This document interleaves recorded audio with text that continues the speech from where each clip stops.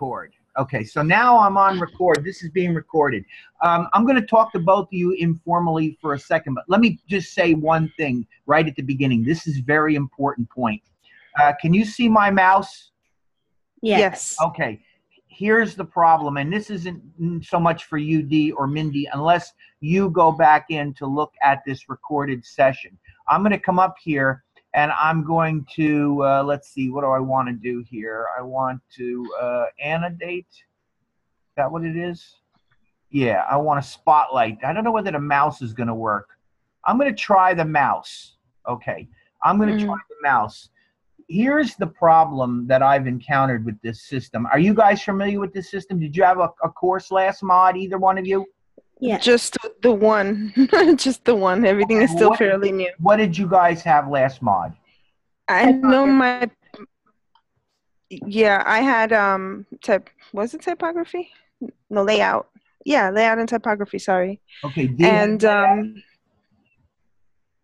that you, D? yes. Okay, so you had layout. Mindy, did you have anything last mod? Yeah, I had typography. You did. Okay. The reason I'm asking this is because then you would have worked with this system and you probably have a little bit of an idea of some of the issues that have been going on with this system, correct? Yes. Okay. One of the problems that I've encountered, and I spoke to the people at Zoom about this, and I don't know whether you've noticed this in your recorded sessions or not, but it's not capturing the mouse when I'm in my programs. Now, I just put on this mouse thing here, and I don't know whether that's going to record it or not. I'm hoping that's going to record that mouse. But it's very frustrating for me as an instructor to instruct you and then not have it capturing the mouse, because you need to see what I'm doing with the mouse. That's part of the whole process. And it just makes it a little more difficult to try to demonstrate these things if you're not able to see the mouse and what the mouse is doing. So I've got this mouse set on here, and maybe I'll also highlight. Okay, so now I've got a mouse and I've got a highlight on this. That's going to show something, and I guess something is better than nothing. What I am told from the people at Zoom is in about a month, they are going to correct this issue, and then you're going to be able to see my mouse and what it's doing in the programs. So do you understand what I'm saying? Yes. Okay, so that's the first and foremost thing. I just want to get that clear with you and make sure that you understand that. Because if you go to look at this video, and for all of those people who aren't here tonight, and there's probably about maybe 20-some people that are in this class that aren't here, they're going to go look at that recorded session. They're going to hear me explaining this, and some of them may or may not know this already. Did either one of you notice that it wasn't recording the mouse? I had noticed, but I know that I recall the previous instructor indicating that she also had to use a little highlighter in order for it to record for the recordings. Okay, yeah, they're supposed to be able to correct that in about a month. So hopefully we'll get past that issue, and we'll see whether that works out. Mindy, as I was telling Dee, I would like to keep the mic on so that you can interact with me. Try to keep your environment quiet. Try to keep phones, from ringing and TVs down and people from talking, because that'll all be recorded. And here's Benita. Benita's here to join us. Hi, Benita. Can you say hello to Dee, myself, and Mindy? Hi, Benita. Hi. How are you? Fine. Can y'all hear me? We can hear you, yes. Can you hear? You can hear yourself talking, can't you? Oh, I guess I can, but I don't think. Hi. Uh-oh. Do me a favor, Benita. What you're going to do, I was just explaining this to Dee and Mindy. We need to keep the noise levels down. So if your children around, they got to go. No, you can put the mic on. I'd like you to have the mic on, but if you can maybe have somebody take care of the child, keep her quiet so that we don't get her mixed in to the discussion tonight. Can you do that, do you think? Maybe Benita prefers not to have the mic on. That's okay if she doesn't. Dee and Mindy. Hi. Oh, there you go. Benita, if you can just keep the child quiet. It's mine. Drew, I'm in class right now. No, Mommy's not coming right now. Go over there and watch SpongeBob. Hey, talking. Excuse me, can y'all still hear me? Yeah, we can hear you, but we can hear the child too. Maybe you should Okay, shut the mic off. Listen, Benita, here's what I'd like you to do. Shut the mic off. Listen, I'm going to leave Dee and Mindy's on because Yes. Dee and Mindy's are in a pretty quiet area. But here's the deal. Benita, if you want to say something to me, just let me know and I'll let you put your mic on and ask me the question. I want this to be somewhat interactive if we could do that. Okay? All right, so one other thing I want to talk to you about, I don't know whether you guys, assume you all got my emails. Is that correct, Dee, Mindy? You got my emails? Yes. Okay, did they make sense? Did you try to do anything with them? Like, for instance, I had some links. Somebody said that the links didn't work in the emails. Did you find that was the case? No. The links worked that I had in the emails? No, I didn't see any links for the live discussion. Yes. Yeah. Okay, so Benita says that the links work in the email. So you were able to go to YouTube or wherever those links took you, and you were able to see the stuff that was there. Yes. Okay, so here's the deal. Somebody has told me that they did not. What I just wanted to tell you, I went to a lot of trouble to get you a bunch of really good links that I want you to check out. I think this week it'll... Who is this? The links to the PowerPoint. I don't think The links to the PowerPoint. I don't think I sent a PowerPoint. No, the links to the PowerPoints.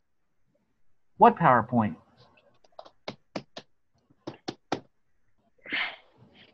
I don't think I linked to any PowerPoint. In the classroom, on the classroom in Canvas, there's a part of the work that we're supposed to review. Yeah. Okay, so you weren't able to get something out of your reading tools, your tools. Is that what it was? I didn't get the PowerPoint slides that it refers to, which might just be what you're showing us right now, because it refers to something with regards to PowerPoint slides. This is the PowerPoint that I prepared. If you send me an email later on tomorrow, I will try to get those PowerPoints and forward them over to you. Or better yet, So I think it has to do with the discussion. Huh? I think it has something to do with the discussion. Okay, some of the things that we were supposed to here's what I want to... First, let me tell you this. What I did was I supplied those emails that I sent you have links that'll help you with your discussion. To make sure that you're able to access them if for some reason your email isn't working, what I'd like you to do is go into the announcement areas, and you'll see that I've put in several announcements for you, and the announcements have those links there as well. So if you're, for some reason, not able to access the links in the email that I sent you, just go into the announcements, and those are the same links, and those links will help you with your discussion, okay? So don't worry too much if you're not able to get the PowerPoints from the site. Those links, I think, will do more for you than those PowerPoints will, as far as learning what you need to deal with in the instruction. As a matter of fact, the discussion, there's 2 discussions this week. The first discussion is an introduce yourself discussion, right? You know that, right? Mm-hmm. Okay. Yes. So go in and introduce yourself, and I will, take a look at what you put in. The second discussion will be about Cooler. And I also sent you an email, I believe, on Cooler with some links, but I also put another announcement with those links for Cooler. So you can get those links, you can take a look at those, and I believe those are YouTube videos, which you'll find very helpful, and I would look at them before you go in. They're only like 3-minute, 5-minute videos. They're not real long videos. It's not like our 2-hour course tonight. This is just something that you can spend 15 minutes looking at all this and get a really good idea of how to manipulate Cooler. So that's what I'd like you to do, and I'd like to announce that to everybody, that you go and check it out. If you're having trouble with anything that I put in there to email, there are some long articles in there, yes. So you don't have to read the whole thing. What I'm saying is that you read what you think okay, if you read it, that's good. But there's a number of things in there. There's an email that has information regarding the color processes that we're going to be discussing. And then there's another announcement that's in there that is more directly dealing with Cooler. Those are the two issues. This week's about color, but it's also about Cooler, because Cooler is essentially one way to deal with color. So, and that's what I wanted to point out to all of you, so that you know basically what all that is. It is important. It's important because I think it will make your job easier in general. Okay? You have a discussion. I'm trying to make it easy for you to deal with that discussion. The assignment, I'm going to demonstrate how you might approach that assignment tonight. That's essentially what I'm going to do here tonight. And then you have a little exam. And before I get done tonight, I will more or less walk you through that exam and give you an idea of what that exam will cover, so that you won't even have to go into that exam course. You'll be able to have some little information about that. Okay, so is there any questions or any comments you got at this point? No.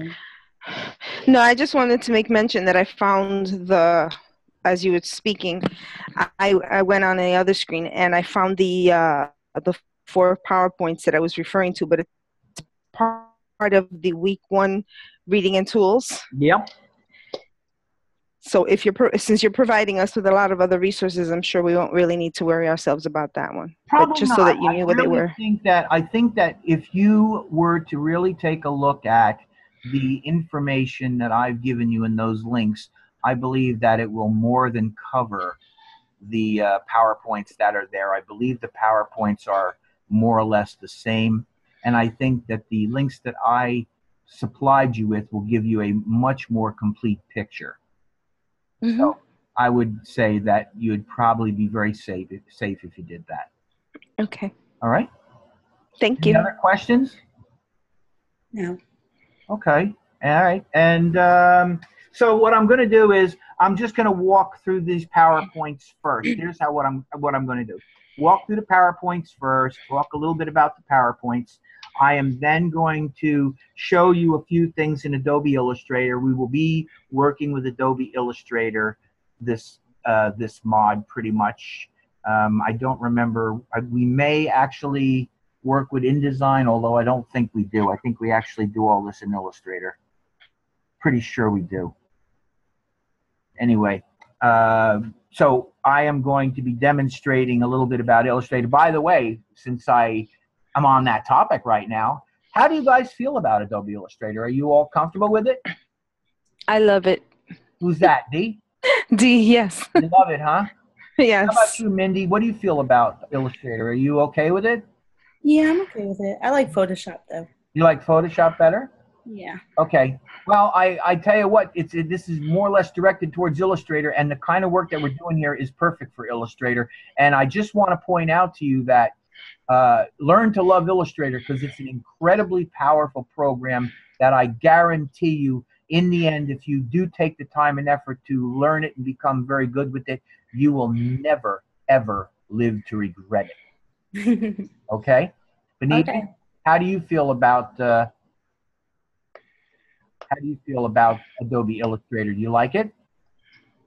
Who? I'm asking Benita. Oh, Benita. I got a Sorry. yep from her, so okay, great. Okay. All right, so that's what we're going to do. We're going to be basically looking at some information about color and print. This PowerPoint, I don't believe is the exact PowerPoint that's on the site, but it's a variation of a theme. And it's more or less the kind of things that we're going to be working with, so that's why I got it up here. Then we're going to look at Illustrator. I'm going to show you a little bit about how I approached creating the color wheel. One of the things you're going to do is you're going to create a color wheel. Then what you're going to do is you're going to use your creative skills to put together a way of presenting different color divisions, okay? like for instance, primary colors, tertiary colors, complementary colors. You're going to come up with some creative way of demonstrating them. And I'm going to show you a couple of things that I did, and then I'm not telling you have to do what I did, but I'm going to give you some ideas as to how I handled it, and then you're going to use your creativity and your imagination to come up with creative ways of doing it, okay? And if you are smart, what you'll do is you will read the instructions that are given you in the course for the submissions, and try to follow those instructions. It's kind of important that you do that. I've also included a link that shows you what the rubrics will be for this particular course. So you might want to at some point go into the announcements and download those rubrics and take a look at what your expectations will be as far as, you know, creating the work that you're going to be creating for the mod, okay, if you haven't already done that. So let's see if I covered it all. I kind of think I've covered it all. Go check out my announcements. I guess that's the most important thing. Go check out my announcements. I did try to send you emails that are the same email as the announcements. I think I covered it all, but check the announcements anyway. Make sure that I didn't miss anything, okay? All right, so next thing what I'm going to do is I'm going to come up here and I'm going to start our slideshow. Okay, so what I'm going to do is walk you through color theory. Now it says color theory print production, that's the actual course, but we are going to be dealing with, at least this week, primarily color theory. Okay? All right. The foundation of color. At its core, color is light. A ray of light is the source of all color. Without light, color does not exist. That's logical. Light is broken down into colors of the spectrum. There are millions of colors, and I mean that. There are millions of colors. What we are going to be learning about this mod is color, and all the different kind of colors that we're going to encounter as graphic designers. We'll get into some of that later on. Every color can be described as having three main attributes. This is one of the very important points, is understanding the three main attributes. The three main attributes are hue, saturation, and brightness. And I'm going to show you how that works in Adobe Illustrator later on tonight, okay? The color wheel. Okay. This right here is what you are going to be designing, one of the projects. Now, can it be a round one like this? Yeah, color wheel's usually a round. Does it have to be? No. You can use your creativity if you want, but remember this. Whatever you do from a creative standpoint must, in the end, work as a color wheel, okay? So don't go so crazy with this that it doesn't work as a color wheel. Do you understand what I'm going at here? Try to keep it in the realm of you're showing color, and the way that the color is basically represented is in this color wheel. So you're going to be creating some kind of a color wheel. If you make a straightforward color wheel, just sort of like what you see here, that would be fine. I'm not going to turn around and say you weren't very creative. You are being literal, and I don't have a problem with you being literal. Part of this process is to test your skills and your ability and your comfort level with the program Adobe Illustrator. Okay? Did anyone have a question? Nope. Okay. Definition: infinite combinations of light bent into a circle for ease and convenience. Sir Isaac Newton was the first to bend colors into a circle. A little note here: this Sir Isaac Newton issue will come up in your assessment questioning. They're going to want to know who was the first to create the colors, and the answer will probably be, if I'm not mistaken, Sir Isaac Newton. So you might want to make a little mental note of that, okay? The color wheel divisions. The color wheel can be divided in half to create warm colors and cool colors. So obviously, if you see here, we've got our warm colors over here, and we've got our cool colors over here.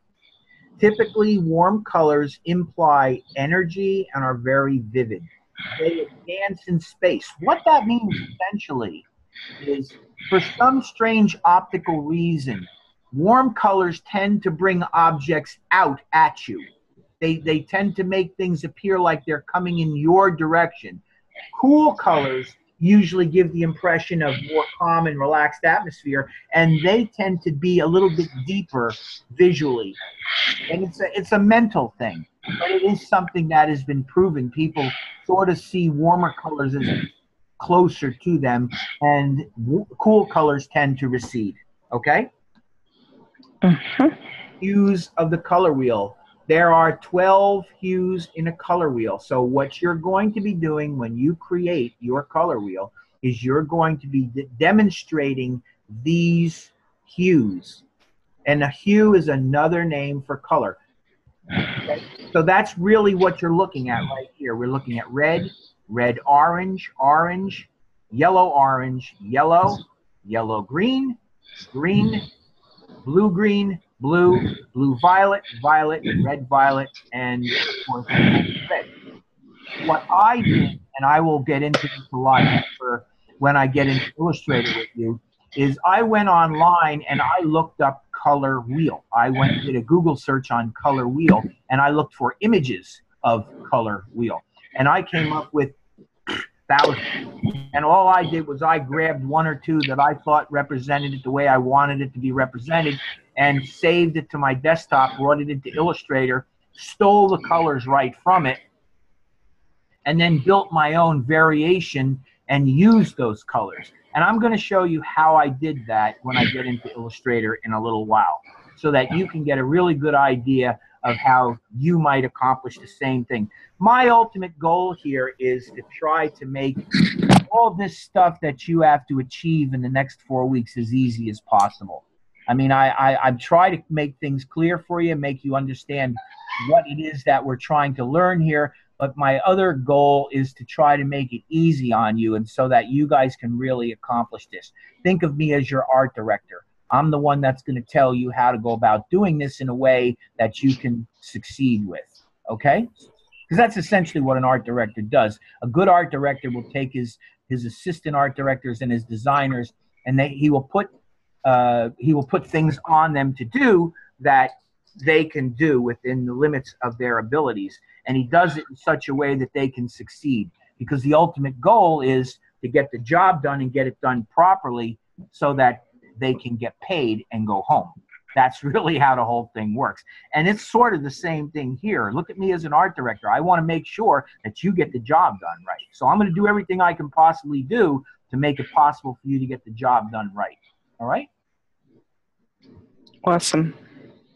Primary hues: blue, yellow, and red. Take a look at my color wheel. Notice that I've made it different, haven't I? I've actually gone in there and I've subdued many of the colors. And what I've done is I've left the three colors that we're talking about, the primaries, the red, the yellow, and the blue, I've left them full value, okay? So what I've done is I've taken these colors here and I've essentially desaturated them. That's essentially what I did to make them. I didn't make them go away. I just desaturated them, making them appear lighter to emphasize my primary colors. So primary hues or colors are what we are dealing with on this particular variation of our color wheel. I'm also going to show you how I achieved this when I get into showing you a little later on Illustrator and what Illustrator can do for you. All right? They are called primary because they cannot be combined by mixing any other colors. So those three colors right there you cannot get by mixing other colors. Now, secondary hues, this is the same deal. I've gone in here and I've sort of desaturated a number of these colors, and I've left I've chosen three of the secondary hues. There are many other secondary hues in here. I simply chose orange, green, and violet. They're made by combining equal amounts of the primary colors together. So that's really how this works. And if you see how this thing works here, you can kind of get the idea. Red, red, orange, orange, and then yellow, orange. You see how they're mixing together? They mix the ones that are right next to one another get mixed and you get your colors. And here we have tertiary or intermediate hues.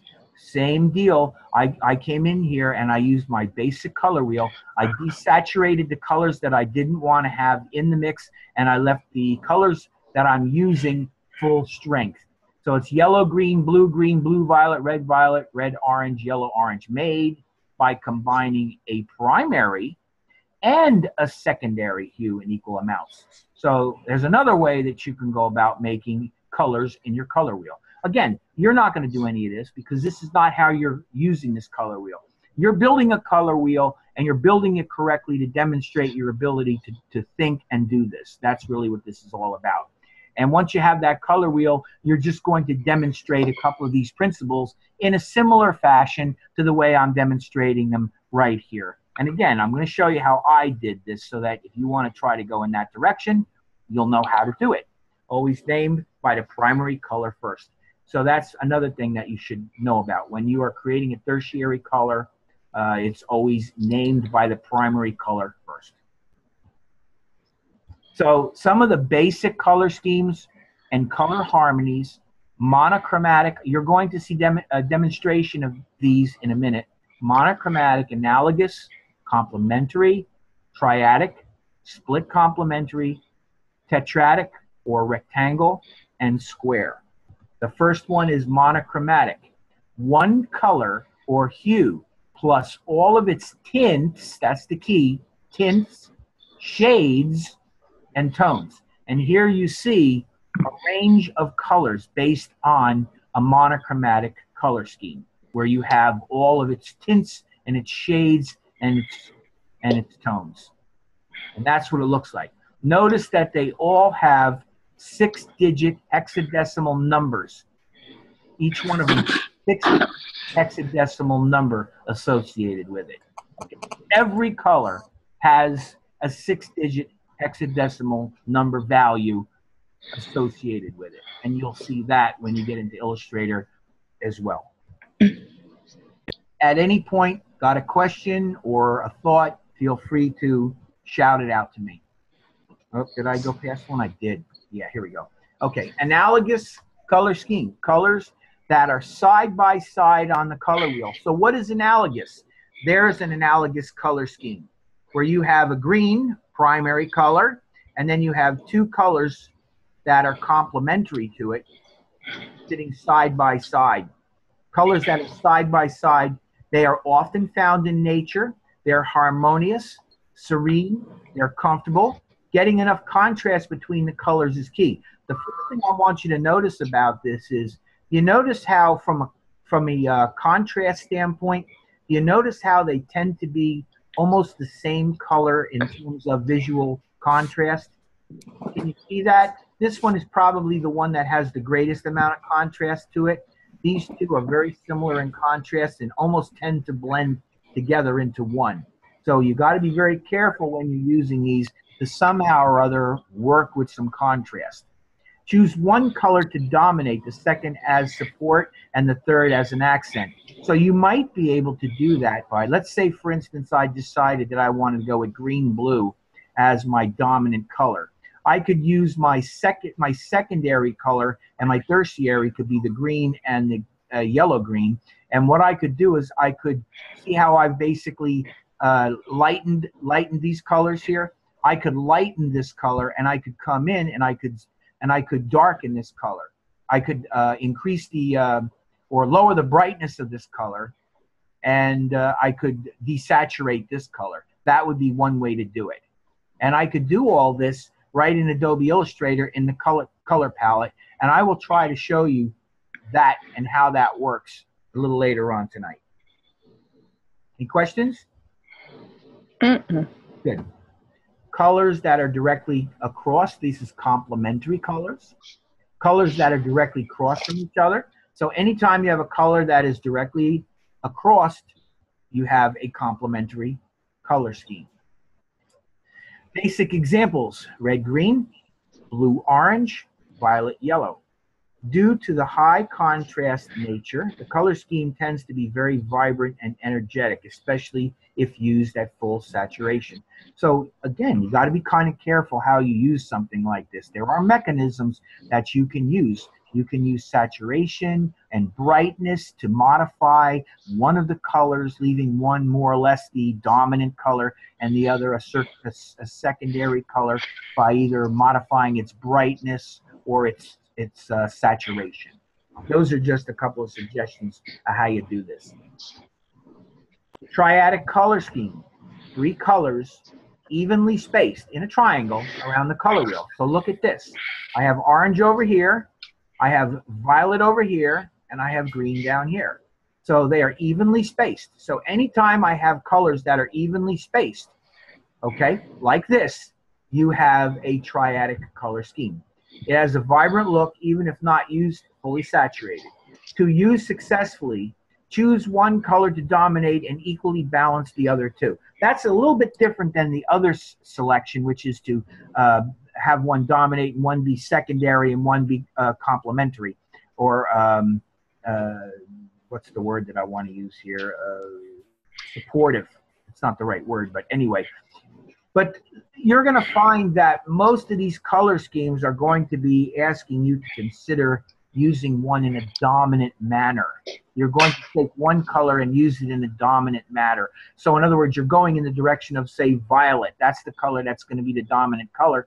You would use the orange and the green in some way to support the violet. Now, maybe they might be desaturated. You might desaturate them some. And again, just so that you know, these colors over here, they're desaturated. That's what I'm talking about. So if you were going to go with violet, you might take the orange and desaturate it, make it softer in appearance. The green, maybe what you could do is you could darken that, make it appear dark, and that would be something that would be supportive of violet as well. So these are the kind of thoughts that you would do if you start working with colors in this kind of a color scheme. All right? Split complementary color schemes. Essentially what that means is you've got your complementary colors. One of the colors you're choosing the complement of. The other color, instead of choosing the complement, you're splitting. You're going to the colors that are on either side of the complement. So this complement's being used. This one is not. You're picking the colors on either side of the complement. Does that make sense to you? Yeah. Okay? That's called a split complementary color scheme. It's visually strong, but not as tense as the high contrast complementary color scheme. Easy to use with good results. Tetradic or rectangular color. Yes. What you're doing here, 4 colors arranged in 2 complementary pairs. Allows for a rich color, works best if one color dominates. Mostly they do this. Pay attention to balance between warm and cool colors. Square color scheme, basically what you're doing is you're placing your colors at equal positioning around the color wheel. 4 colors spaced evenly around the color wheel. Very similar to tetradic color scheme. Works best if one color is dominant. Most of them do. Pay attention to the balance between warm and cool colors. So you got to be careful which ones you pick. Tints, shades, and tones. Tints made by adding white to a pure color. So here's your tint. What you're doing essentially is, in effect, you're washing the color out. This would be your most saturated color right here. And then what you're doing is you're adding amounts of white to it, white to it, white to it, white to it, until you literally reach a point where the tint itself, the color isn't present anymore. And then, of course, shaded, you're adding black to the color. So this is what happens if you go in and you use a shade. What you're doing essentially is starting with your full value color here, start adding small amounts of black to it, and you get a range of colors until at some point you've added enough black that it totally overwhelms the color and the color is essentially gone. And a tone made by adding gray to pure color. So you never actually reach black. You're just basically looking to add more and more of a gray to it until it ultimately does, in fact, go gray. Okay? Neutrals. White, doesn't absorb color waves. White reflects all color waves. The color of light is white. Black absorbs all color waves. It reflects no light. So if you have something that's an absolute black and you bounce light at it, it doesn't really reflect it back off. It absorbs it, and you really see that blackness of it. Grays are known as impure whites. Grays reflect an equal part of each color wave. The more light gray reflects, the lighter it looks. The more light absorbed, the darker it looks. So it all depends on the level of gray. If you have a very light gray as opposed to a darker gray. Okay? Any questions? No. Okay. Pantone color matching system. We will be dealing with that next week. One of the standardized color reproduction systems. You will learn a bit about this in this course, and it is something very important for you to know, because you will be creating process color work, but you will also be working with spot color. And spot color requires the use of the Pantone color matching system. It's very easy to work with. I will show you where to find it and how to access it, how to select colors and apply colors in Adobe Illustrator. And you should be a whiz at it very easily. So there's roughly 1,100 spot colors created by 13 base pigments, including black and white. CMYK colors are grouped in a subset of PMS. So in fact, there are CMYK, which stands for, I assume you guys know this, right? Cyan, magenta, yellow, and black. You guys are aware of that, what that is? Heard the terms before? Yeah. No? Has anybody? Yeah. When you work in 4-color process printing, you're working with cyan, magenta, yellow, and black. Those are the 4 colors that are mixed together using plates to develop a full color image in printing. So, and CMYK. So what happens is that there are specific colors that are CMYK colors that are also mixable in PMS. You can produce metallic and fluorescence as well. Metallics and fluorescence cannot be produced in CMYK at all. So if you're going to produce something that includes a metallic color, you would have to produce that using a separate plate or a separate printing plate to create that metallic or fluorescent color. It's a special color, and it's outside the scope of CMYK. It allows designers to effectively communicate color and not have to be in the same place to do so. Colors described by numbers. So here's a couple of PMS colors. PMS 200 is a color. PMS 1795C, which stands for coded, is another color. And again, I'm just reading these things to you. Probably don't mean very much to you, but once you actually see the CMYK color library and see the colors that are in there and put a couple of them into your color palette in Adobe Illustrator, it'll begin to make a lot more sense to you. Okay. Other Pantone systems. There's the Pantone Go system, GOE system. Pantone's newer matching and numbering system to keep up with technologies. There's 2,000 plus colors in it. Uses fewer base colors, only 10. And it includes RGB, screen-based colors. More features including interactive software and online community. And then there's Pantone Hexachromes, a 6-color ultra high quality printing. There's Pantone Fashion and Home, Pantone Plastics. Each one of these different color systems work for some other particular group or industry area. For instance, plastic materials, Pantone Plastics. The fashion and home industry, the Pantone Fashion and Home colors. So again, hexachromes are the 6-digit numbers which include web-based. Basic rules of color usage. Now this is kind of generic stuff I just want you to know about and understand. Let me move this up a bit. The right color equals the right message. It's very important. Color is a very important thing. People who are producing marketing materials, advertising materials, spend tons and tons of money having designers work out sophisticated color schemes for their companies. So this is a very serious business, and I just want you to understand that. So understand the source of color meanings. All color meanings are relatively influenced by a variety of factors. Males and females respond to color differently.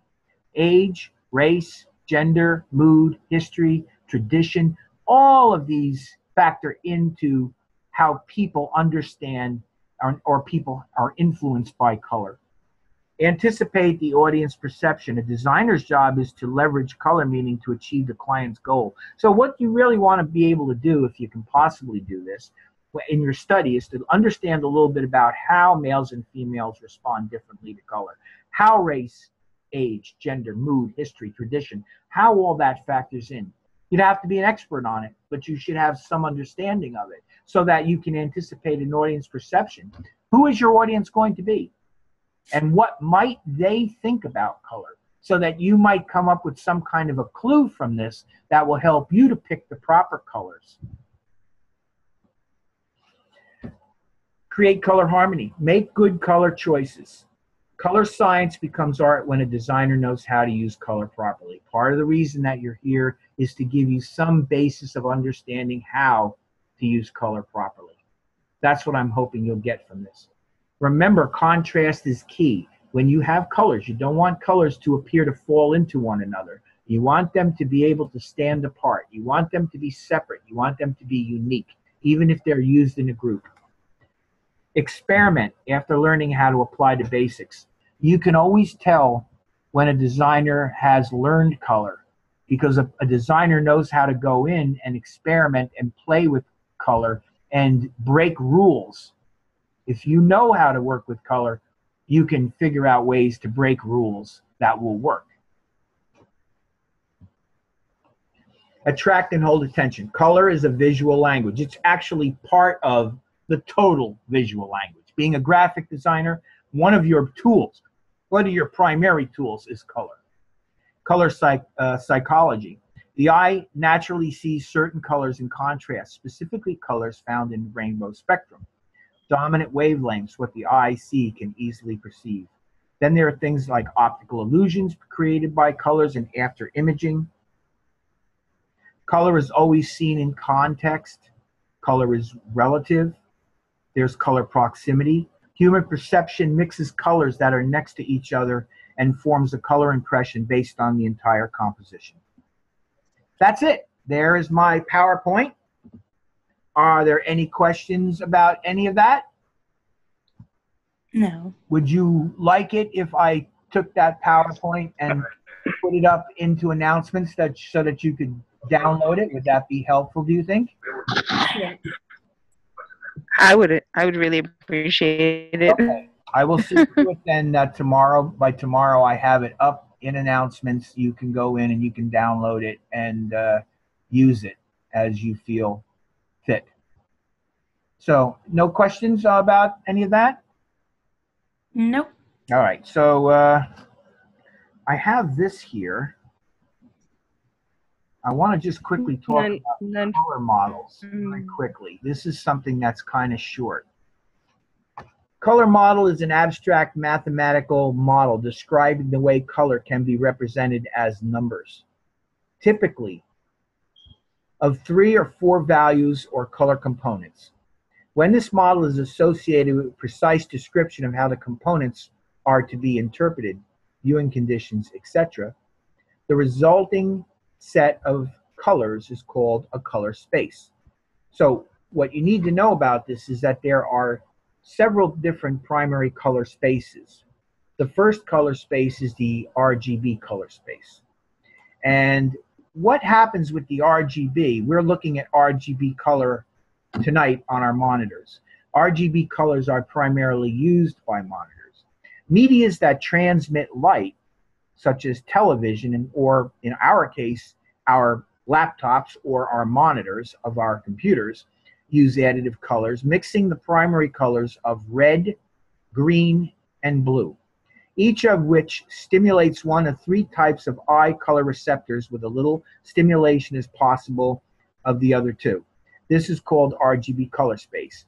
Mixtures of light of these primary colors cover a large part of the human color space and thus produce a large part of human color experience. This is why color television sets and color computer monitors need only produce mixtures of red, green, and blue light. Other primary colors could in principle be used, but with red, green, and blue, the largest portion of the human color space can be captured. Unfortunately, there is no exact consensus as to what logic in the chromatically diagram the red, green, and blue colors should have. So the same RGB values can raise to slightly different colors in different screens. So essentially what that means is that different screens might present color to you a little bit different. And if you were to have in front of you a Macintosh computer and a PC, you could literally visually see that. They do work differently. They're manufactured differently. They basically are operating the same way, but just by virtue of them coming from different sources, they're not going to be manufactured in the same place. So there'll be slight differences to it. So the thing that you want to remember here right off the bat is RGB color is what is known as a additive color. And CMYK, which is the next one we're going to talk about, CMYK color is subtractive. And essentially how that works is it's used primarily in the printing industry. And what you do essentially is you take the images apart in their components. If you have a full color picture, you take that picture apart into the components of cyan, magenta, yellow, and black. It breaks an image apart into those four component colors, puts them on their own separate unique plate. The plate is then put on, or the four plates are then put on to a printer, and the colors are then printed one at a time back onto paper or whatever the substrate is, and it's usually a white substrate, and paper is a good one to use. And once you put them all back together, you then get what appears to be a full color image. So that's essentially what CMYK is. It's possible to achieve a large range of colors seen by humans by combining cyan, magenta, yellow, transparent dyes, inks on a white substrate. These are subtractive primary colors. Often a fourth ink, often is not actually correct. Usually a fourth ink, black, is added to improve reproduction of some dark colors. See, theoretically, you should only have to use CMY, which is cyan, magenta, and yellow, and by adding equal parts of CMY together, you should end up with black. But if you do that, you don't actually end up with black. You end up with a kind of a muddyish, brownish purple color, which is very unappealing. So what they have come up with to combat that is they've incorporated a black plate, a hit of black color over top of the dark areas so that it fills in and makes real, true black that we expect to see. So does that make sense to you? Do you kind of get the idea? What do you guys think? Any questions? Yes. You'll hear more about this. The cyan ink absorbs red light, but it transmits green and blue. The magenta ink absorbs green light, but transmits red and blue. And the yellow ink absorbs blue light, but transmits red and green. The white substrates reflect the transmitted light back to the viewer.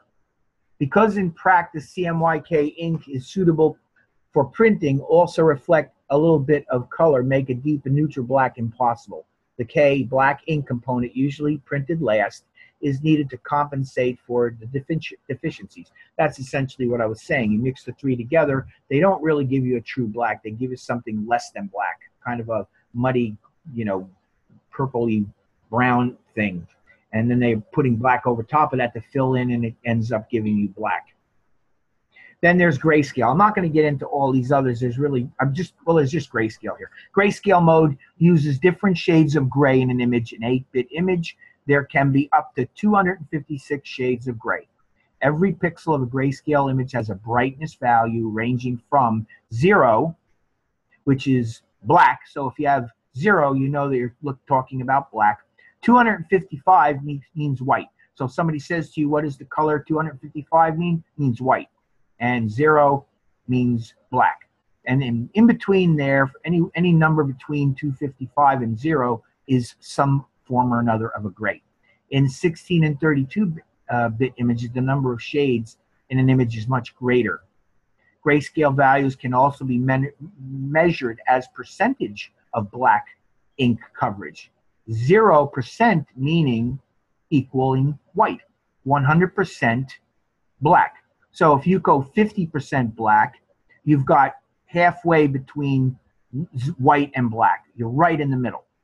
And as you go closer to black, 60%, 70%, your gray gets darker and darker and darker. As you reach towards 0, 30, 20, 10, it becomes lighter and lighter.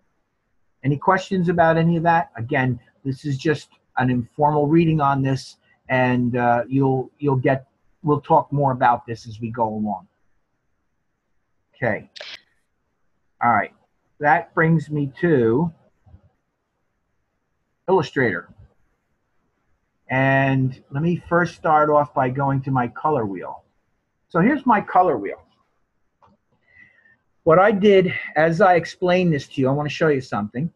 Here's a normal swatches palette. You guys, when you open up a file in Adobe Illustrator, usually your swatches panel looks like this. It's all filled with all these colors. These colors are not your colors at all. These are just colors that some designer decided they were going to put in there to help you. And I don't know, maybe they help, but generally as a graphic designer, what I do and what I think you should do and what I'm going to show you to do and what I'm going to hope you're going to learn to do is to get rid of all these colors and to produce and save your own colors that you're going to use in your productions.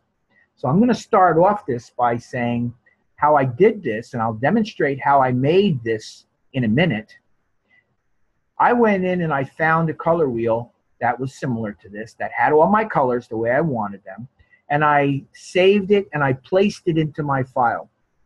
Then what I did is I literally came in here and I picked my eyedropper tool and I came in and I sampled each one of the color and I put it in here. So what I'm going to do is a variation of that right now to create my swatch panel. I wanted you to see how I do this, okay? So the first thing I'm going to do is, you see there's a little menu here. If I click on this, have you ever been into this menu before? Anybody? Yeah. You have? I have Okay. All right. So now that I'm in here. more specifically though to get textures. Okay. I'm not hearing you very well, so anyway, here's what I'm going to do. The first thing I'm going to do is, I got all these colors in here. I don't really want them. So I'm going to come in here and I'm going to click Select All Unused. Now I want you to see this. Look, you see all those colors came up.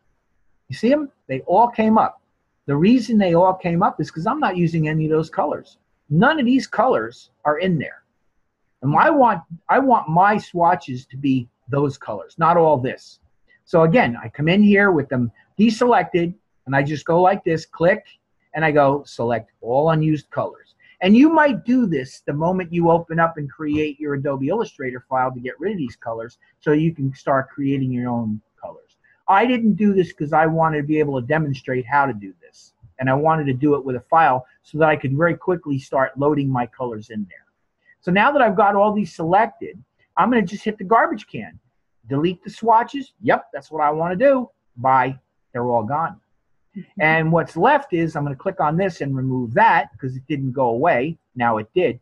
What I'm left with is none, registration, white, and black.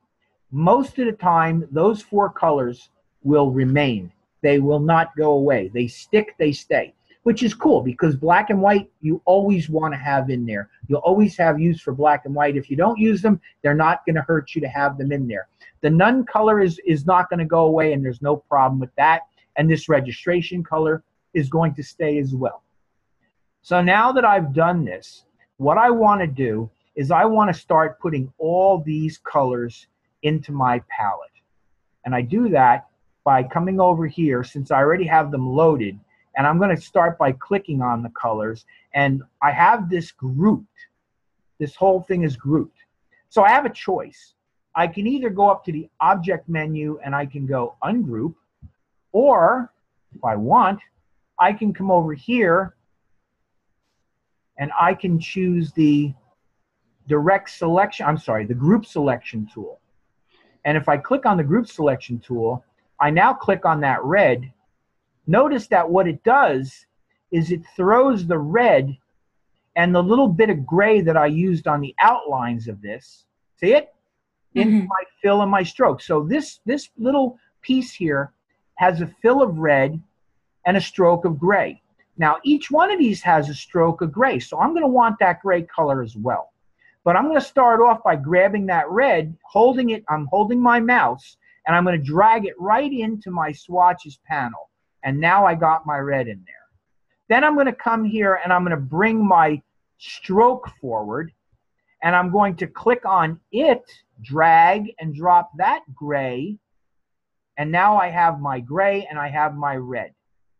Then I'm going to come back and I'm going to bring my fill forward again, because I don't want to get the gray anymore. I got it once. Once is enough. They're all the same gray. But what I'm going to want to do is I'm going to want to load all these other colors. There's the orange, the red orange, I should say. And then I'm going to click on the orange, and I'm going to drag the orange in. This is really simple.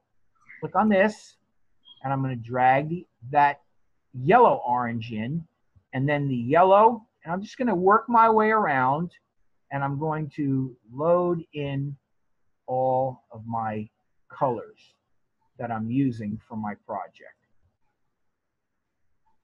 Okay, keep going. I got a few more to go, and then we'll be done. Boom. Drag that in there. And next one.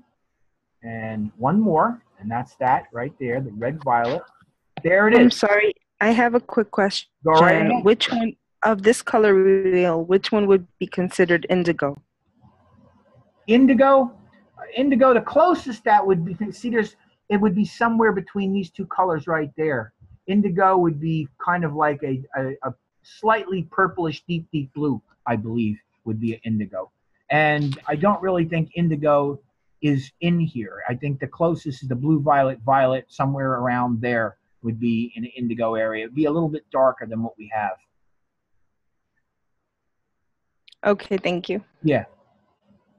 Any questions about what I did? Any thoughts as to why I'm doing this? Does anybody want to, ask me why I'm doing this? I'm doing this because basically I'm creating a color library based on my project. And a good designer working in a program such as this will do these kind of things, because you never know when you actually will need to work on something and have those colors. So as you create it, what you want to do is you want to remove all of those colors that are in there, because those colors do not relate to the work that you're doing. They're just colors that are there when you open up a document. And it's always a good idea to get rid of those. Yeah, what's the question? From Benita? Let's watch it. Benita, do you want to put your mic on and ask me, because I'm not sure I'm understanding the question that you're asking me. Can you hear me? Yeah, I can. Go ahead and ask the question, because I don't quite get it. Okay. The swatches that you deleted before you started this process, are they gone for good? Only in this document. Just for this document. Okay, Yeah, that's what I'll show you something. Let me show you something. Watch. Watch this. This will only take a minute. File, new. Okay? I'm not going to play around with this. I'm just opening up a document to show you something. Right. Panel. Hit OK. There you go. Look. See? Okay, You cool. document those colors. My whole point is that when you open up any document, when you create a new document, these are the colors that are always there. That's Okay. the colors that you get. Not saying there's anything wrong with those colors, but they're not your colors. They're just colors that somebody put in there. And you So- probably aren't really going to use those colors. So basically what you're telling us when we working when we designing something, whatever our color schemes are, if we just go ahead and, that's that's why you smart. have a swatches panel, so that you can physically build anything that you're going to be using in that particular piece and store them there for easy usage. So what you want to do right away is just go here and Right. come down to select all unused, and then hit the garbage can and delete all of it. Okay, so my next question would be, say if we made colors that we want to keep for, is there a way like to save our own library of colors that we make? No, but what you can do is you can come in and you can load a library. There's a way that you could go in and load a library from another file. Okay. Or what you could do is you could select the objects and bring them into another project and copy them. Okay. All right, so this is, I'm going to close because this was just a quick demonstration. Now, if you want to make a color, what you do here is you click, and this is your color picker. And I just want to take 1 second and show you this because this is something very interesting. So we have hue. Remember we talked about hue, saturation, and brightness? Yeah. Okay. Mhm. This slider here, this is what's known as your hue. That's your hue slider. So notice as I move up and down, I'm changing the hue. Hue means color. So if you look in the upper corner here, as I move this around, that color is changing to match the position on my hue slider. Okay? And then we have saturation. Here's the saturation. That right there is a fully saturated red. You see the top half of that little square? Mm-hmm. That's a fully saturated red. As I move across in a straight line, can you see how the color is desaturating? That's the equivalent of adding the white into the color that we discussed in the PowerPoint slide. You see it? And if I keep going all the way over to the other side, I've added so much white, in fact, that it has become white. It's really simple. And I'm going to come back a little bit so that you can see the color come back. There's the color coming back. Now, if I want to add brightness to this, I can start coming down. And notice what I'm doing is I'm adding a little bit of black to this as I go down, more and more and more and more and more black, until if I get to a certain point, I'm essentially looking at black. So you have hue, saturation, and lightness or brightness right there. Got it? Yeah. And in here, these are, you have hue, saturation, and brightness. You have RGB. Check this out. Remember what it said about black? It's 0, 0, 0. And if you go to white, watch this. I didn't quite get it. Let me go to right up in the corner. 255, 255, 255. Remember they just said that? White is 255, black is 0. Remember? Yes. Okay. So there you go. And look at in here. CMYK is the same thing. Look at this. 0, 0, 0. If I come over here, watch the CMYK. You see it's a certain percentage of cyan, 49% cyan, magenta, 84% magenta, yellow, 73% yellow, and K, 74% black, give me that color right there. So that's what you have here. And this is your hexadecimal number. So this little palette here gives you, and we're going to talk more about this later on. Right now, I'm just giving you a very quick look at this. Okay? Any other questions about this? I have a question. Sure, go ahead. Like if you want a certain color, like say periwinkle or something, how would you know where to find that color? Or do you just kind of have to guess? They don't actually have named colors like that. Right. So I would, it would be difficult. You would have to probably know the color and be able to locate the color in one of the color libraries that's close to periwinkle. Or here's a crazy suggestion, but it might work. Maybe go in and Google the color periwinkle Yeah. and see what color comes up, and maybe grab a graphic of it, copy it to your desktop, bring it in, and then use the eyedropper tool to sample it. Now, does that mean it's true periwinkle? No, it's some visual representation of periwinkle that you get.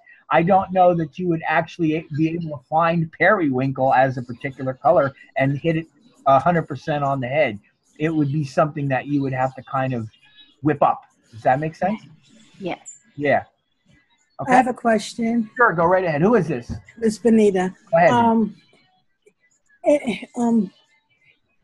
In our study, should we like say if we create a color and we really like it, and those numbers that's off to the right, should we like record them? Is it like a good practice to know the numbers, or is that not necessary? No, I would do that. If you create a color that you really like, you could create a color and you could save it.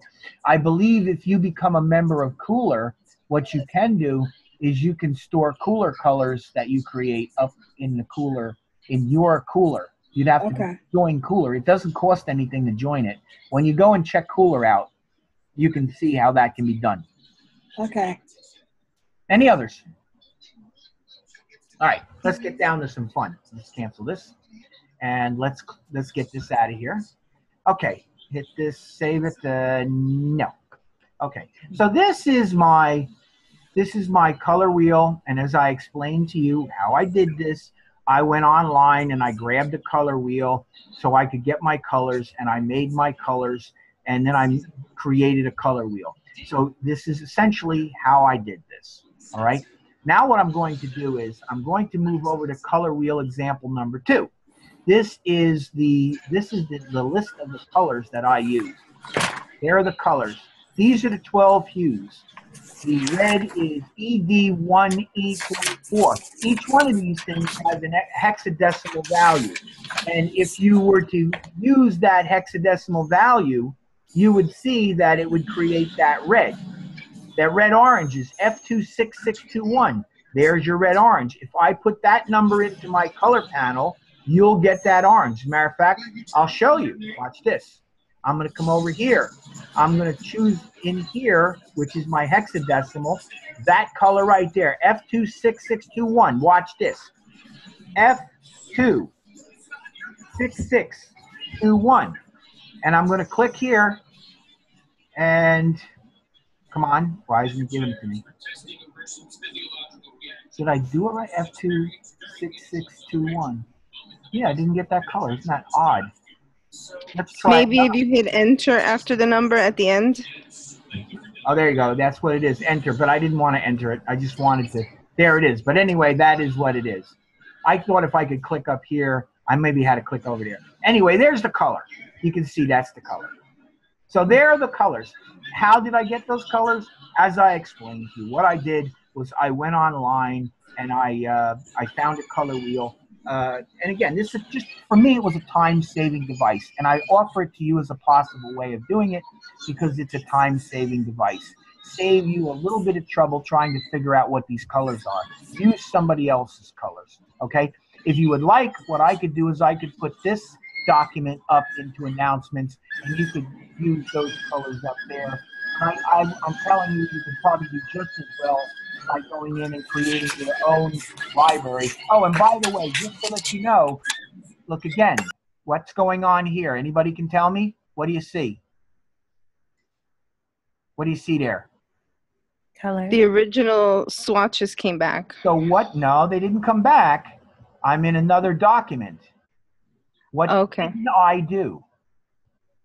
You didn't clear the unused. I didn't clear the unused, and I didn't load my colors. Okay? Right. Right. So what I would do first is come up here and select all unused and hit delete. Yes. And now click on this and hit delete. And yes. Now, why am I doing this? I'll tell you why. Because I am going to show you the steps to make this. I'm going to do this. This is what I'm going to do next. How I did this is kind of demonstrated here, but I'm going to show you how I did this. So in case you want to try to do this using the program, you can. Okay? So I think the logical thing to do before I do that is to fix my swatches up so I can load the color very quickly. So let's do that first. I'm going to come over here, and this is again red. I'm going to bring the red in first. Then I'm going to click in the orange. And it's, again, this thing is grouped. So I'm going to come in and get my group selection tool. Click on the orange. There we go. Bring the orange in next. And then this one here, yellow orange. Next. There. Yellow. There. Okay. Yellow green. And green. I know this is a little boring, but it will make sense in a minute. You'll see why I bothered doing this. Bring it in. And you're using the direct select tool? I'm using the group select tool. Group select. Yeah, there's actually many of these tools you'll notice have that little device in the corner there. You see them? That little triangle in the corner? That means that there's more than one tool. And I don't know whether you're aware of this or not, but this thing over here is called the tear out. And if you click on that, it actually pulls that little panel out. And now I have my direct selection tool, my group selection tool, and I can quickly grab it, and I can come in and I can, you know, make sure I always got my group selection tool. I'm not using the direct selection tool. I'm using the group selection tool. That allows me to select individual objects that are in a group. Okay. All right, so I got that color. This color is the next color. I'm almost done. Got like 2 more to go. And then I just got to get the gray in there. And that one. And let me just quickly get the gray in. Oops, I didn't get it. There we go. What the heck is that? Oh, I know what it is. I grabbed it from the wrong place. That's why. There we go. And now I'm going to bring this gray forward and bring the gray in there. So now I have all my colors in there. Now what I want to do is I want to show you how I created my image right here. And I'm going to do it with this object right here. This is nothing more than an oval that I created, okay? And I did that by coming over here and choosing my ellipse tool, and I held down the shift key. When I hold down the shift key and I start dragging out a shape, I don't get an oval. I'm letting go of the shift key. And you see how I can turn this into an oval? By holding the shift key, I can't. I get a circle. So I want a circle. So I hold the shift key down and I drag out my basic shape. There's my basic shape. Okay? Now, the basic shape is made up of 4 anchor points and line segments. And you'll notice that in the middle, you see in the middle, there's that little anchor point that shows you the center. Mm-hmm. Okay, this is kind of an important little thing for me because I'm going to start dividing this thing up. And I need to know where the center is in order to do this well. So watch what I'm about to do. I'm going to get out my guides. To get my guides, I'm going to go up to the View menu, and I'm going to show my rulers. Okay? There are my rulers. You guys familiar with the rulers? Have you ever seen them before? Yeah.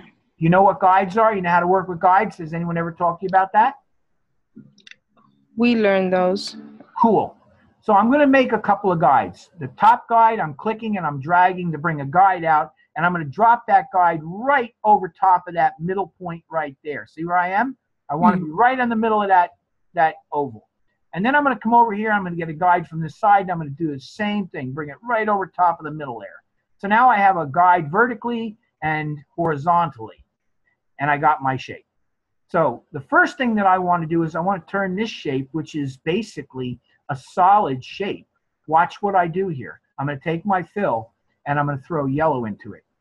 So now I have a fill of yellow and a stroke of black. Okay? What I want to do is I want to turn this shape into a donut. So let me show you how I do that. I'm going to go to the Edit menu, and I'm going to go Copy. There are other ways I could do this, but this is the way that I think is easiest and probably the best for you to understand. Edit, Paste in Front. So what I did was I copied the shape and I placed the shape directly in front of itself. Okay? So now what I'm going to do is I'm going to get the free transform tool, and I'm going to come over to the corner. I'm going to hold down the shift key, and I'm going to hold down the alt key. And the alt and option key if you're on a Mac. But the reason that I'm holding the alt or option key down with the shift key is I want to keep it as a circle. By holding the alt and the option key, you see what it's doing? It's allowing me to make this circle smaller, but towards the center of the object. You see what I did? So now I have two objects. Both of them have fills of yellow and a stroke of black sitting exactly in front of each other, creating what might become quickly a donut. Does that understand? Is that clear? Can you understand what I did? Yes, neat trick. Thank you. Neat trick. Now what I'm going to do is I'm going to get the regular old selection tool, and I'm going to come over here and I'm going to marquee both of those shapes. Marquees meaning that I'm clicking and dragging and touching both of those shapes. Marqueeing. Now that I have both of those shapes selected, that's what marqueeing will do. Both of them are selected. I'm going to cut a hole with that shape out of that shape. And I do that by going up to the object menu, and I go down to clipping mask, compound mask, a compound path make. And I just made a compound path. And what you have now is a hole in the middle of my shape. So that's the first part of this thing. Now this hole is not exactly the same size as that, but it doesn't matter all that much. Okay? So you understand what I'm doing? I could go Control Z and undo this. There's another way I could do this. Go to the window menu, and I can open up the Pathfinder palette.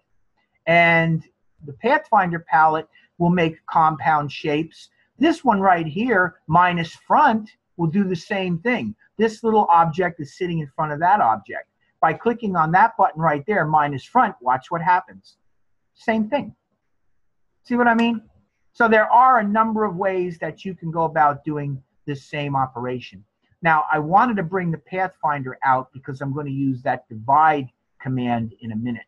So let me show you now how I created this series of separate little elements from this single shape, because this is not too difficult either if you know how to do it.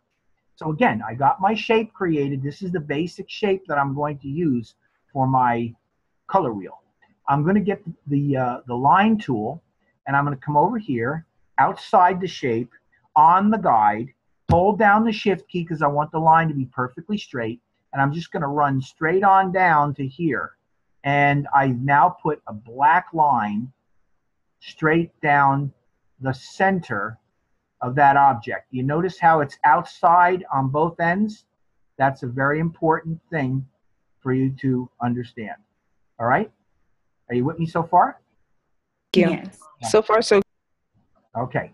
So what I'm going to do is there was a question in the go ahead. chat. What's the question? Who is this?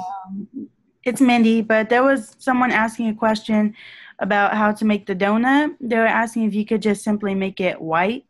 No. No. No, you can't make it white because what you're doing is you're cutting this thing apart.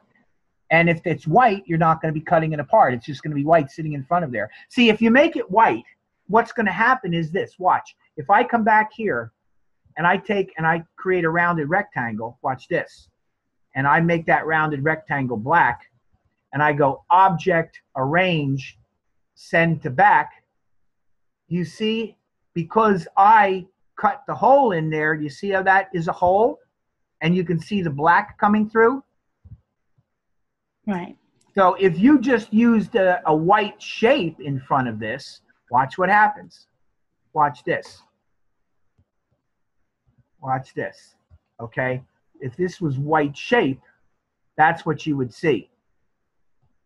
That's not what you want. You want that. And you get that by using minus front or object compound path make. And it's not going to come up because there's nothing selected. Okay?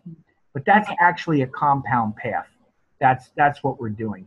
And it's necessary because what I'm doing is essentially I'm slicing and dicing this shape up. I'm taking this shape and I'm cutting it into pieces so that I can create this really nice little color wheel.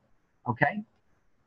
So now I have my first line, and I'm going to select it, and I'm going to go edit copy, edit paste in front, and then I'm going to come over here and I'm going to get these tools right here. I want to get my rotate tool. And notice that my rotate tool has a little gun sight. And what I want to do is I want to move that gun sight to make sure it's like right at the center. See how I moved it slightly?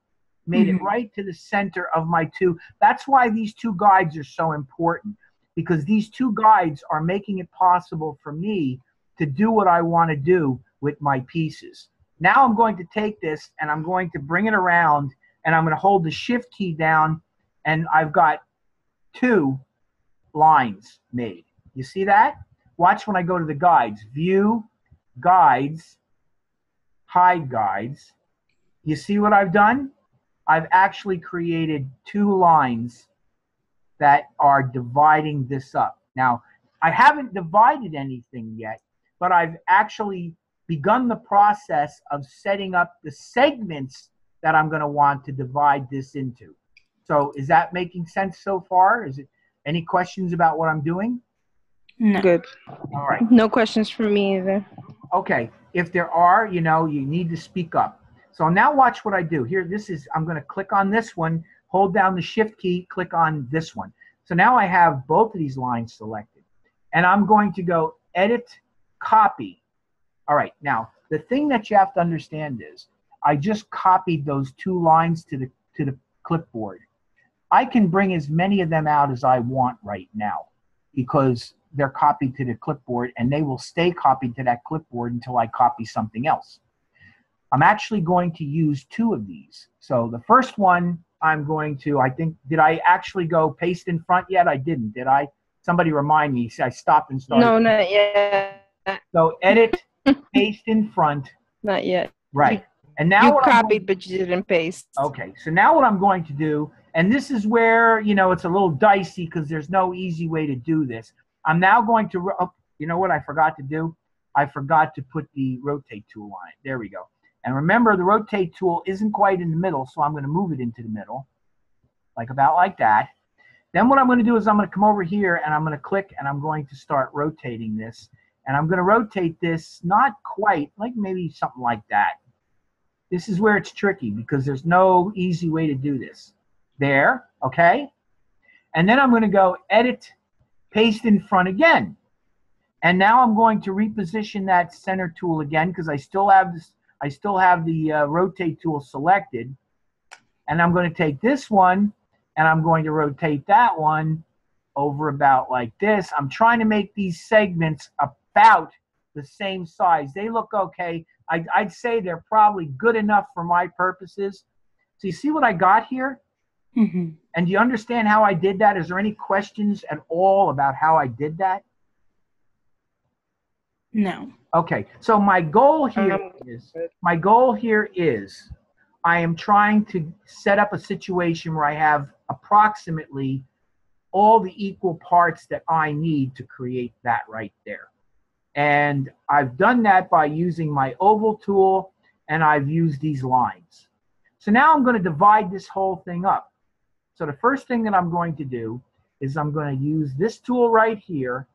And as I said to you before, I'm going to come and I'm going to marquee everything. So in other words, I want everything selected. That's the point of this. By marqueeing the whole thing, I select every part of this. And I notice that this isn't exactly, the segments aren't exactly perfect, but don't worry about that. I'm just trying to show you how to get this done. You can mess with this and make them more perfect if you want. So now that I got all these selected, I'm going to come over here and click on divide. And you see what it did? It essentially divided the whole thing up. Now I can come in here and I can marquee in the middle. It's grouped. I'm going to go object ungroup. And then I'm going to come in here and I'm going to marquee in the middle. And I'm going to delete that in the middle. And now what I have is I have my shape divided. How do I know it's divided? Because I can start putting colors in. So what I'm going to do is I'm going to start off by selecting the whole thing, and I'm going to apply to the stroke. See what's forward? The stroke, everybody? Mm-hmm. I'm going to start off by hitting the stroke with gray. And now I'll deselect it, and you can see. Look at that. Look at that. I got all my gray strokes in there, don't I? So it's got to be working. So now what I'm going to do is I'm going to move the fill forward, and I'm going to come in here, and I'm going to start selecting these shapes, and I'm going to start hitting them with color. Look at that. Isn't that nuts? And I just keep coming through the colors, and I just load my colors right into this. And if it moves like that, just go Control Z, and it'll put it back into proper position. And I think that's the color. And then that's the yellow. And so I can skip that and go to the yellow-green and the green. And then this is the blue. And then this is the dark blue. And this is the purple. And this is the violet. And I missed the color, didn't I? Which color did I miss? Blue. Which one did I miss? Was it the blue? That one. Yeah. The medium blue, yes. Yeah, that's what it is. That medium blue. And then this should be the dark blue. Then this should be the purple. And that should be the violet. Look at that. That is how I did that. And you know what? If you need to, you can watch me do this again, and you shouldn't have any trouble doing this. This is really very simple to do. And then all you have to do is you have to show some of the different complements and things. And let me show you how I did that, because this is very interesting and helpful as well. So what I'm going to do is I'm done with the Pathfinder. I'm going to close that. I don't need this panel. What I'm going to do is I'm going to select this entire thing again, and I'm going to rotate it just slightly because I want to get the red and the green on top. Okay, so one of the ones that you're going to show is complementary. So okay, so what I'm going to do is I'm going to use the complementary of the red and the green. Those are complementary of one another. So what I want to do is I want to show that relationship. So here's what I'm going to do. I'm going to come in here, and I'm going to select everything to the right, and I'm going to hold down the Shift key, and I'm going to select everything to the left. So all of these colors are selected. All of these colors are selected. That color is not selected. That color is not selected. Right? You all see that? Do you understand that? Yeah. Right? Yes. Okay. I'm going to open up another panel. And this is called the transparency panel. And what I'm going to do is I'm going to come over here, and I can do two things. I can play around with, oh, and by the way, you see the little icon there? Mm-hmm. What do you notice about that icon, gang? Look at it carefully. Everything's selected except the red and the green. It shows that the red and the green are missing. That's exactly right. So, you see, what I'm trying to tell you is, as you work with this program, look at what it's showing you. It has all these great little mechanisms that will show you what's going on so that you can feel confident that you're doing the right thing. So here's what I want to do. My goal here is to show the complementary color. So the thing that I think I want to do is I want to lower the opacity of the other colors, and that will feature the two complementary colors. So I'm going to do that by clicking this and setting it to like 30 degrees or 30%. That's probably a little light. Let me go 40. There we go. That's pretty good. Look at that. Looks pretty nice, right? Mm-hmm. So that is the first thing that you're going to do. You're going to create something along the lines of that. Any final questions or anything at all that you want to talk about or ask me before we move on? Because this is the first part of your project for the week. You're going to create something like this. And you also got to come up with some way of demonstrating, like for instance, see what I did here? I created a little arrow, and then I put the word complementary in there, and I made the arrow gray, and I made the complementary black in a bold font. And what you're going to do is you're going to come up with some mechanism like that. Let's go view, zoom out. You're going to come up with some mechanism like that that will show whatever the complement or tertiary color, whatever you're doing. So do you understand what your project entails here? Yes. So are we doing, I'm sorry, are we doing each one of them, the complementary, the primary, secondary, and tertiary, or are we just selecting one to do? Whatever it tells you. Hold on a second. The assignment is to visually represent the following color relationships. Well, let's see now. This is assignment color wheel. Yeah, create a color wheel, 12 colors. Visually represent the following color relationships with lines and triangles. Hold on a minute here. Or explanation. Yeah, they want you to show the primary. So here's the primary. So you want something that'll look like that. Okay? And then what you want to do is you want to show the secondary. So what you'll do is the same thing as this, only with a secondary color. Okay? Like the orange and the blue. And then a tertiary color. And the primary is actually red, green, and blue. And this is actually complementary. So this is the complementary. So you're going to show primaries, red, green, and blue. You're going to show secondary and tertiary. So what you'll essentially do here is you'll make, the easiest way to do this is to make, watch, I'm going to undo this. Make one of these, Okay, make one of these, and then just copy and paste it, and then just modify it to show primary, complementary, tertiary, and secondary. So you'll end up with one of these looking just like that, and 3 others like this where you've changed to make them look something along the lines of this. Now, you did also say that we didn't have to do it in the circle donut like you have it, that if we showed creativity and did something different. You could show creativity, but bear in mind, here's the problem. Here's the thing that I don't want you to lose sight of. The ultimate goal here is for you to develop a color wheel. So if you're going to do this in another way, it needs to end up being a color wheel.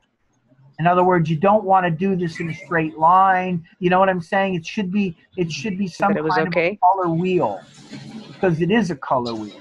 So keep that in mind. It's very important for you to not lose sight of that. It does lose you a little bit, right? Mm-hmm. You understand?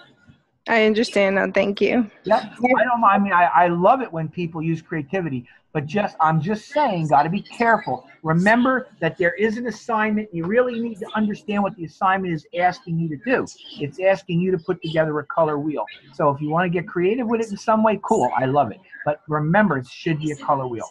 And you need to show primary colors, secondary, tertiary, complementary. And I've shown you a way that you could do it. Do you have to do it this way? No. You could possibly do it another way. I mean, if you want, you could do something like this, where you come in here and do this, and then maybe do this. Hold down the shift key. Hold on a second. Let me get this. Hold on. You could do something like this if you want. See what I mean? Hold on. There we go. I got to deselect it. Now drag that. You could do something like this if you want. See what I mean? Mm-hmm. You could do something like that. Or if you want, you could even, and I'm not saying that these are great solutions either. You could actually come in here and, maybe make this a little bigger. See what I'm saying? And then go object, arrange, bring to front. And you could do something like that if you want. I don't know. I wouldn't do that. To me, it just seems a lot easier to do the thing that I did, which would be Control Z. Let me go back and undo this thing. So basically, what we have to make sure we never lose sight of is this assignment in specific indicates that we have to know the color wheel. So that's why we should keep it consistent. Yeah, what you want to do is again, here are the colors. If you want, I'll load this up there for you. You could use those colors, but you don't need this. I'm telling you, you could easily go online and you could locate a color wheel, and you could get one that looks so much like mine that you'd be amazed, and you could just steal the colors right out of it. I'm telling you, that's how I did this. I went and found a color wheel, and I took the colors that were presented in their color wheel and just used them in mine. I mean, this is not, this is more just a matter of how do you think and execute a task in Adobe Illustrator. That's really what this is about.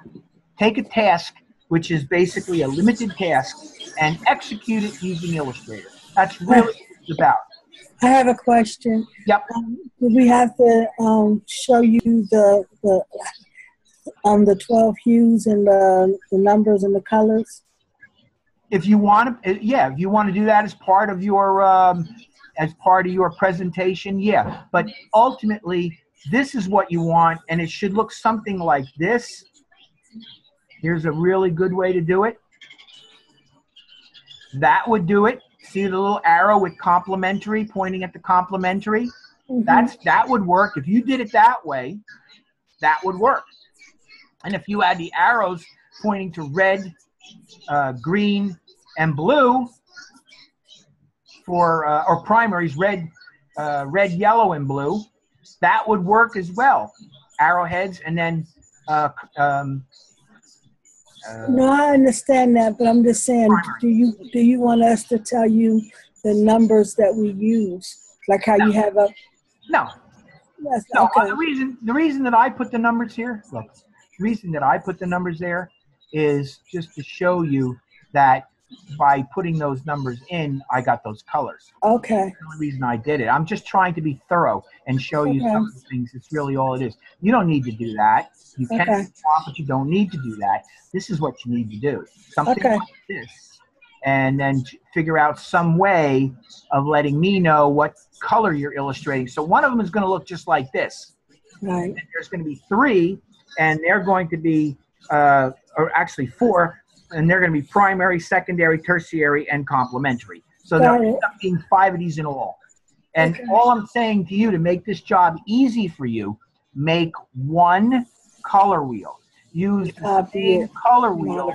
Do it some way. Do it something like what I did, and use that same color wheel to generate the other color wheels. So you only got to build one, and then change the colors on them. Got it. So I'm trying to make you understand that this can be easy if you make it easy. It can be hard if you make it hard. I'm not trying to make it hard on you. I'm actually trying to make it easy on you. I'm trying to give you the easiest path to success with this. Something along the line of what I did here would be great. All right? All right. So here's the other thing. This is the other thing that we're going to be doing. I live in New Jersey, and in New Jersey, I'm right on the border of Pennsylvania, and everywhere I go in Pennsylvania, I see hex symbols. And most of the time, what's interesting about hex symbols is they use primary colors. They're almost all the time red, yellow, and blue, and white, and black. Those are the colors that you see. So what I did was I decided that for my exercise, this is the assessment, I'm sorry, part 2 of the assignment, okay? Part 2 of the assignment, which is to create a color exploration. I created this geometric design, and I used my design of a hex symbol as a way of showing my different colors. So this is what I did. I actually started off with red, yellow, and blue, and I created my hex symbol using the colors of red, yellow, and blue. So this is the same color as that. That is the same color as that. That is the same color as that. And it's red, yellow, and blue. Now I'm going to show tertiary. So all I have to do here is select the colors that I want. Like for instance, watch this. Let's say I want to go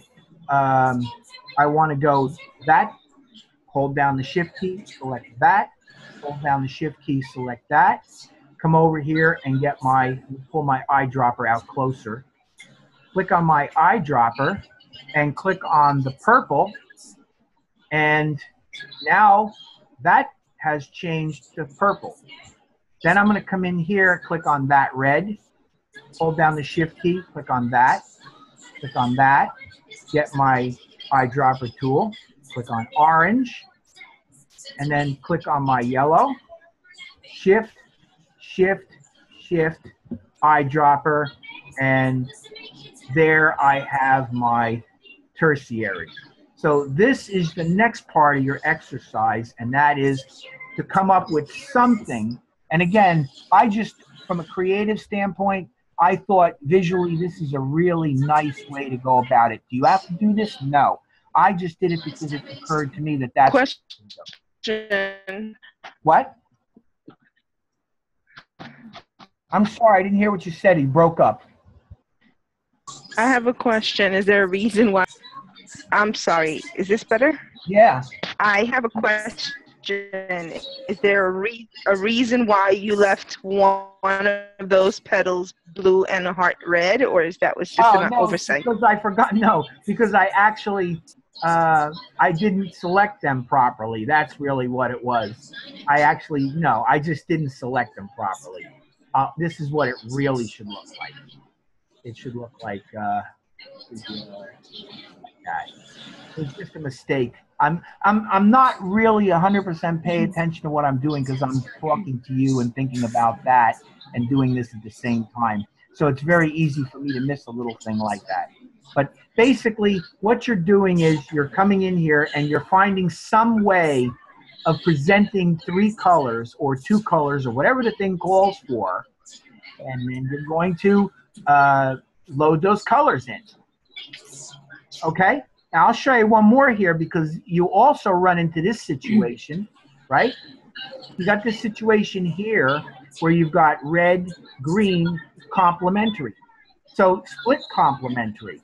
So what you want to do is, and if you're going to do this complementary with a split complementary, what you're going to do here is you're going to do this. Come in and you're going to select this, and you're going to come over here to transparency, and you'll set this whole thing back to 100%.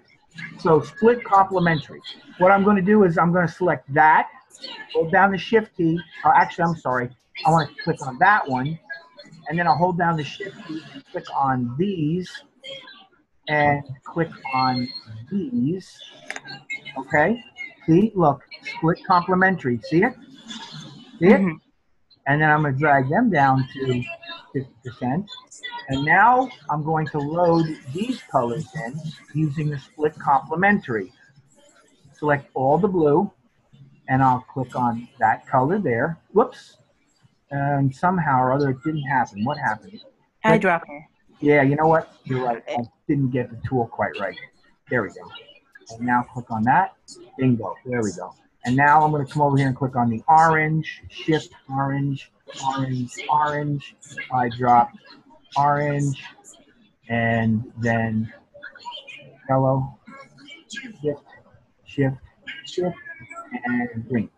Now I did it again. I'm not thinking. Let me do it one more time. And then get the eyedropper tool and green. There you go. I know they look awful, but the bottom line is they fill the requirement. Okay? So come up with some kind of a graphic, some kind of a visualization. Okay? Here's an analogous. This is another one that's kind of interesting. Let's see how this works with an analogous color. All right? So this one here, I guess because I'm selecting these things. This one here, let's go file. So did you just pull an image off the internet? What, of this text sign? Yeah. Actually, I did, yes. Okay. Yeah. Let me get rid of this because this one's all messed up. And let me go back over to the, hold on. You have a second to get over here. Grab this one. This will work. Edit, copy. And then over here. Give me a second.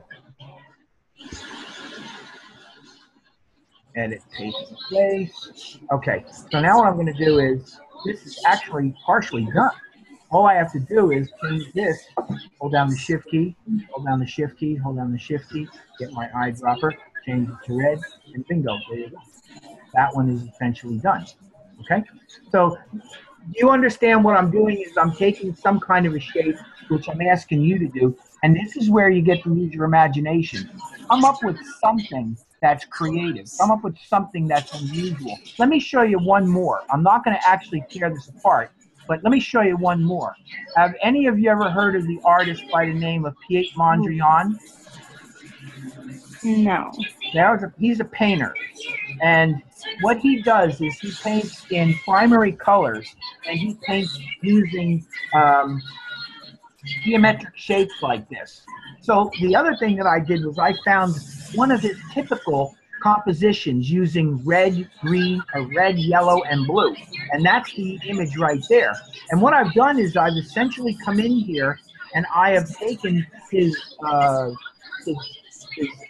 composition and I've more or less set it up so that I can come in here and I can use it to choose. Let's see if I can find one that's really useful. So here's the composition for tertiary. So watch what I do here. I'm going to click on that color right there, and I'm going to go up into the select same fill. Okay, they're all the same fill. So I've selected all this blue fill, and then I'm going to get the eyedropper tool. Let me bring the should have left that out. Then I'm going to get the eyedropper tool, and I'm going to click on the eyedropper tool, and I'm going to change that to green. Okay? And then I'm going to come on and select the red, and I'm going to go to the select menu, and I'm going to select the same fill color, and I'm going to get the eyedropper tool. And I'm going to make that one purple. See what I'm doing? Same basic thing. I'm just using somebody else's composition, a Piet Mondrian composition, and I'm actually using it to put together this presentation of tertiary color. Using the select menu to select the same fill, and then I'm going to use the eyedropper tool to apply orange to it. So you think you get the idea? Yeah. And you can use whatever mechanism that you want. Just make sure that when you do it, you follow the directions. All right? Yes. All right. That's all I got to show you for tonight. I will take questions, and then what I want to do very quickly before I close out our meeting is I want to run through the questions that you're going to encounter in your assessment. So I want to give you an idea what that assessment's going to be and give you a little bit of an assistance with it. Okay, I have one question. This is Go Benita. ahead. Who is this? This is Benita. Go When ahead. you like for instance, when you chose one of the squares to click on and you picked up a color from it. Over here. Yeah, did it change like all of the colors? Did it do it all at once, or was you? Yeah, let me explain to you how I did that. I have that shape right there, that shape right there, that shape, that shape, that shape, that shape, and that shape. They all have the same fill. So, knowing that, and it's the same with this purple, that, Right. that, they all have the same fill. So, I know that if I click on that shape right there, and if I go up to the select menu, I can come down and choose to select the same. Remember, it's the select panel. So I'm asking this to select the same fill color. And you see how it automatically goes in and it selects everything that's got the same fill in it. Okay.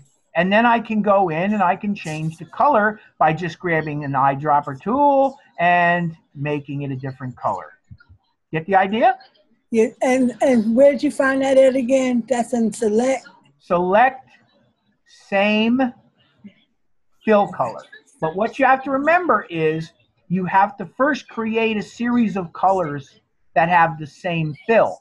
And I created 1, 2, 3 sets of colors that have fills that are the same as the shapes.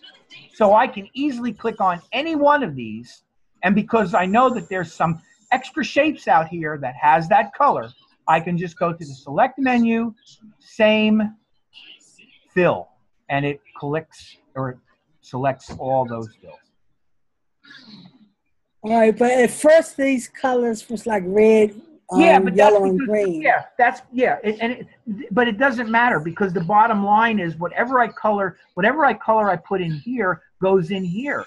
So it ends up being the same color. So if I go, let me go File, Revert, you'll see what I'm talking about. Go Revert, okay, and now it reverts back. And here are the original colors that they were in. There's the blue, there's the yellow, there's the red. Now if I click on that one, or let me click on the yellow. If I click on the yellow and I go select same fill, then all the same fills select. And okay, so basically, you found a picture, you found a graphic off the internet, and then you put it into this document. No, I didn't. I actually rendered it into this. I didn't just put it in. You can't just take something off the internet, plop it down, and it automatically does this. What I did was I found a composition that was done by Piet Mondrian, which looks very much like my sketch, and those are the colors. And I rendered it using basic shapes and stacking order to create my composition. And I made sure that they were in 3 colors, the blue, the yellow, and the red, so that I could go in and I could choose colors to change those colors out. I actually had to build this. And it's the same thing with these hex symbols. I did go in and I did find a hex symbol online, but I literally had to draw my shapes from the hex symbol. I couldn't just put the hex symbol in there. It wouldn't work that way. I had to draw these shapes. Okay. Okay? Okay. Is that what you understood? Yeah, because I thought that you just grabbed some pictures and then you made the square boxes and then, okay. No, you can't do that because those pieces that you're getting off the internet are bitmaps. And bitmaps are not vector art, and you can't modify a bitmap that way.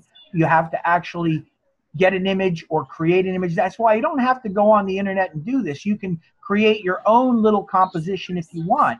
But just remember that the composition has to be at least 3 colors so that you can go in and you can modify it according to the choices that they give you. And that's what this does. Let's go File, Revert on this. And it come back and see that it does the same thing. It gives me a blue area with blue color, a yellow area with yellow color, and a red area with red color that I can select and I can change the colors into. That's the whole point of this. And I use the hex symbol because I'm familiar with the hex symbol, and I thought that would be a really nice way to show these color relationships. So how are you going to know the before and after or something? I mean, maybe I'm just tired, but I would start off with having well, one of the things that they ask you to do, let's see, in the assessment, give me a second here, find it. In the assignment 2, so it's asking you for analogous, tertiary, and complementary, okay? So what I would do is I would start off by maybe doing primary, red, green, or red, yellow, and blue. That's what I would do, primary. And then I would do the analogous colors using 3 colors adjacent to one another. The tertiary, which this is. So you would basically start off with one that looks like this. And then you would create your wheel showing the tertiary colors that you're going to change it to. So the first one would look like this, and this wheel would just be primary. Red, yellow, and blue right there, right? Okay. Okay, so that's what the first one would be. The second one would look like this, and then you would change these colors. Okay, you would change. So we should use the same one all the way through, so you can see the progression of it. That's right. It's in a way, this can be done almost the same way that you are doing the color. The other one. Yeah. Okay, I got it. Okay. Now I want to get out of here real quick. Is there any other questions? I only got a few minutes left, and I want to very quickly blow by you your assessment. So who discovered white light was composed of visible colors? Who can tell me that? Sir Isaac Newton. There you go. So if you answer Sir Isaac Newton to the first question, you'll get it right. The color wheel was developed when Sir Isaac Newton bent the color spectrum into a circle. Is that true or false? That's true. There you go. So you answered true and you got that right. Now, match each word to the term to the correct meaning. Saturation. What is saturation? Do you remember what I told you it was? Hue? No, saturation is the amount of purity in the color. So as I'm you sorry. as you desaturate it, you're adding white to it, remember? Right. Okay, so saturation is the amount of purity of the color. Cool colors. What are the cool colors? Blue. Green One more. and blue. No, you got blue. Blue, green, and violet. Those are the cool colors. Complementary colors. What's a complementary color? The ones across from each other. That's right. The ones directly opposite of each other on the color spectrum. What's a hue? Color. The red, yellow, and blues that cannot be mixed into any other colors. Easier answer. Easier answer. What is a hue? It's a color. A color. Color. No. A hue is a color. A hue defines pure color in terms of green, red, magenta. Hue is another word for color. Warm colors. What are warm colors? Red, orange, and yellow. There you go. So there you know what you're going to have to answer for that. How does the human eye see color? This one you probably won't know because you'll have to read it in your book. So let me. Is it through a prism or a rod or something? No, the human eye and the brain together translate into color. You'll read the chapter and you'll see that. So what is the Pantone matching system? We really didn't discuss that tonight, so I will tell you essentially it's a proprietary color space used in a variety of industries, primarily printing. Okay? Okay. Now, there's two more questions, and then you know what? We're done for tonight. What does what you see is what you get mean, and why is it not applicable to printed color? You'll read about this, but what you see is what you get. That's what WYSIWYG means. What you see is what you get. Yeah, and it is not applicable to color because printed color and output color display differently. And there are variances in colors. They're not consistency. They are not reliable. So what you see is what you get is not reliable because of the inconsistencies between different devices. But you'll read about this, but that's essentially it. Now, the last question, name 4 color models. The 4 color models are, we talked about 2 of them tonight. CMYK is one, that's a color model. CMYK is another. Right. CIE is another. What is it? CIE. CIE. Okay. And then HSV is another. But again, you'll read and but that is your assessment. That's what you're going to be doing. I am completely done with this. Are there any final questions? If not, I am going to end for the evening. So you got your moment. What do you got to say? Thank you. Good night. I'd just like to say thank you. Did you have fun? I have to rush off to another class, but Okay. thank you. Was it torture? No. Torture. Okay. I am going to come in here now. I'm going to attempt to shut this down, stop recording.